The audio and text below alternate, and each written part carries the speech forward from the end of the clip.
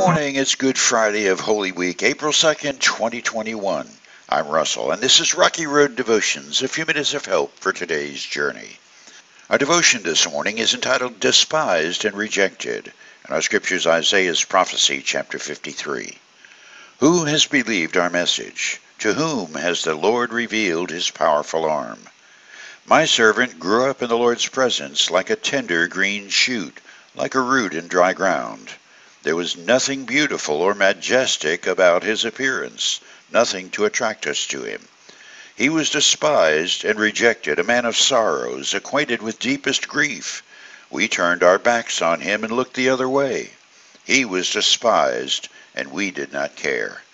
Yet it was our weaknesses he carried. It was our sorrows that weighed him down.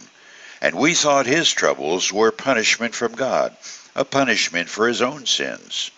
But he was pierced for our rebellion, crushed for our sins. He was beaten so we could be whole. He was whipped so we could be healed. All of us, like sheep, have strayed away. We have left God's paths to follow our own. Yet the Lord laid on him the sins of us all. The mixture of ambivalent feelings is not an easy pill to swallow. But with age, it can be the key to understanding, even though it can never be an acquired taste. I've lived through enough seasons of Lent and Passion Week to make sense of the way Christ's sorrow and the pain of being rejected becomes his joy in securing our forgiveness. With every shed tear in the garden, every slap on the face by his accusers, lash laid on his back, and nail-piercing holy hands, the man of sorrows receives the weight of my sin and every sense of my sorrow and rejection. And to be forgiven of all that, released from the guilt of more than poor choices and victimhood as an excuse for my behavior, is the transforming power to make my life's experiences, both lofty and lowly, meaningful, not just endurable. I, who am Barabbas, am freed as the Prince of Peace suffers my violence on Golgotha's hill. He's despised and rejected by all humankind. I am absolved of even the guilt of knowing that he took my place. One who has been condemned receiving a full pardon is a familiar theme. Ever since the discovery of DNA, evidence has been used to sort out who did a crime and who didn't.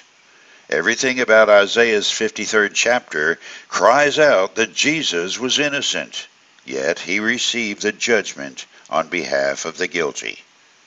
Isaiah compares all humanity, every one of us, to sheep wandering, straying away from the purpose and goodness we were created in and created for, which is fellowship with God. God, the faithful and righteous judge of our character and behavior, knows we are not victims. We chose to ignore him and follow our own desires. And in the next heartbeat, we find God taking on human skin and taking our beating. With every swing of the crucifer's hammer landing on 3 nails, the Lord of heaven becomes the Passover lamb. Mankind, once again in bondage, is having innocent blood cover the household door of his life. There are many responses to this unasked-for gift from our Creator. 2 of those responses are common and way, way off the mark. The first is, some people take the "I didn't ask for anybody to be crucified for me" attitude. That's just what Isaiah said. We turned our backs on him and looked the other way. That's just staying on the "I'll be the one in charge of my life, just get out of my way" stance. Defiance, self-reliant, still lost, still separated from God.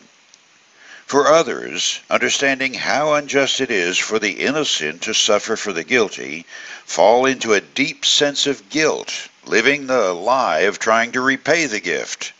But that just denies the purpose of the gift, which is to make us whole again, not cripple us with a different weight of unworthiness. This gift of forgiveness is dragging us up out of the pit of miry clay so we can walk unencumbered by our sins, into the daylight, validating that God does not die on a cross for the worthless worm, but rescues the apple of his eye, women, men, and children who were created in his image, people who are now sanctified to walk right into the presence of the King of Glory, look him in the eye, and smile as we're hugged like the long-lost loved ones we are. For you today, this Good Friday, remember most that this is a glory story. You chew on that as you hit the rocky road. Have a blessed day.